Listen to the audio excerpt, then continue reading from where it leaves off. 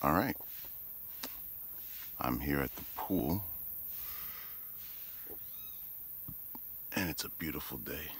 Amazing. I am so drained. Haven't had breakfast. It's around 9 o'clock, 9:30. I got pink eye. What a weird thing to get. Pink eye. Last couple of days has been very irritating.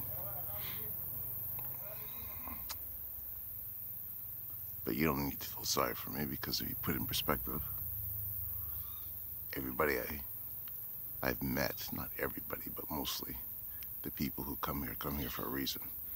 And none of it's to get rid of pink eye or cure pink eye.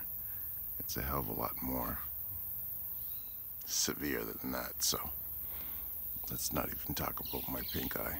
But I do want to show you how it looks. First it was just one eye and it got infected. Now both eyes are infected. It's gonna look bad. So seems like I went 5, maybe 6 rounds with Mayweather. Yesterday was worse than this. A lot of mucus in my eye, swollen. But I've been using some eye wash by Sebi, and relaxing my eyes. Ice is nice. It lowers the inflammation. They have these special herbs that they put together for the pain. And that's pretty much it.